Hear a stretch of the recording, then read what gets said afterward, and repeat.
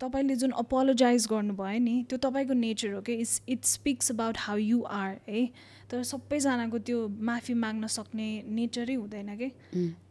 अनि उसले कहिले आएर माफी माग्छ अनि त्यसपछि मलाई सजिलो हुन्छ भनेर बस्यो भने त लाइफ अड्किन्छ के तर यस्तो पनि हो कोही मान्छेले गल्ती गर्छ भने पनि होइन त्यो मान्छेको त लाइफ चलि नै रहेको छ कि होइन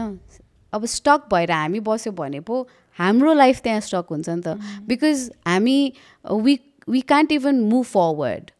होइन त्यही कुराले गर्दाखेरि किनभने त्यो कुरा त आफ्नै दिमागमा नै छ आफ्नो मनमा नै राखिरहेको छौँ नि त हामीले अनि त्यो कुराहरूलाई चाहिँ हामीले फरगिभ गर्न सिक्नुपर्छ भनेर भन्छौँ नि होइन कतिवटा अब आजकल त टिकटकै एकदमै फेमस भइरहेछ त्यसमा नै अब कति धेरै मोटिभेसनल स्पिचहरू आइरहेको हुन्छ कोचहरू आइरहेको हुन्छ नि त होइन सो त्यसमा चाहिँ मलाई एउटा कुरा चाहिँ एकदमै मन परेको कुरा चाहिँ के थियो भन्दाखेरि चाहिँ के अरे सरी भन्दा पनि होइन फरगिभ गर्नु चाहिँ एकदमै राइट कुरा हो तिम्रो लागि रे क्या होइन सो जे हुन्छ हाम्रो लाइफमा केही एउटा रिजनले गर्दाखेरि हुन्छ नि त र त्यो रिजनलाई चाहिँ हामीले होइन त्यो मान्छेले किन यस्तो गर्यो त्यो मान्छेले किन यस्तो नगरेको मैले त यति धेरै माया गरेको थिएँ त्यो मान्छेले किन मलाई फेरि के अरे माया नगरेको भनेर त्यो सोचेर बस्नुभन्दा पनि ल ठिकै छ नि त हाम्रो साथ यहीँसम्म थियो रहेछ ठिकै छ अब यसमा मैले धेरै राम्रो एक्सपिरियन्स पनि लिएँ होला माया पनि पाएँ होला मैले माया गर्न पनि सिकेँ होला नि त होइन र अब माया गर्न सिकिसकेपछि कुनै चिज हुन्छ नि कुनै एउटा रिलेसनसिपले धेरै चिजहरू सिकाउँछ नि त होइन एभ्री रिलेसनसिप ह्याज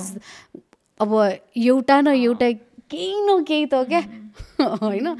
हुन्छ नि त सो त्यो सिखले चाहिँ गर्दाखेरि बरु अर्को रिलेसनसिपलाई चाहिँ अझै बेटर बनाउन सक्छौँ होला नि त अब फर्स्ट रिलेसनसिपले चाहिँ मेरो लाइफमा चाहिँ फर्स्ट रिलेसनसिपले चाहिँ फ्रेन्डसिप के हो भनेर सिकायो होइन सेकेन्ड रिलेसनसिपमा चाहिँ पोजेसिभ नेचरको मान्छेहरूसँग चाहिँ अलिकति टाढा नै बस्नुपर्छ भनेर चाहिँ सिकेँ किन भन्दाखेरि चाहिँ एकदमै अब हिन्दी मुभीहरूको इन्फ्लुएन्स नि त पछि अब पुरै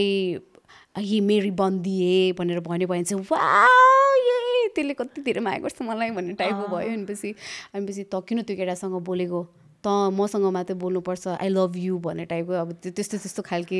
मुभीहरूबाट इन्फ्लुएन्स भएको अनि पछि वा यो मान्छेले त मलाई एकदम धेरै माया गर्दो रहेछ भनेर सोच्थेँ होइन तर त्यस्तो चाहिँ गर्नु हुँदैन एकदमै पोजिटिभ नेचर जो मान्छेको चाहिँ थाहा हुन्छ एकदमै कन्ट्रोलिङ नेचर चाहिँ रिलेसनसिपको 1 मन्थभित्रमा नै थाहा हुँदो रहेछ कि द्याट के हो कन्ट्रोलिङ भने के हो त्यो मान्छेले चाहिँ कसरी पोजिटिभ के अरे नेचरहरू देखाइरहेको छ होइन र त्यो कारणहरूले गर्दाखेरि चाहिँ त्यो सिचुएसन्सहरू चाहिँ एकदमै नराम्रो सिचुएसनमा परेको थिएँ क्या म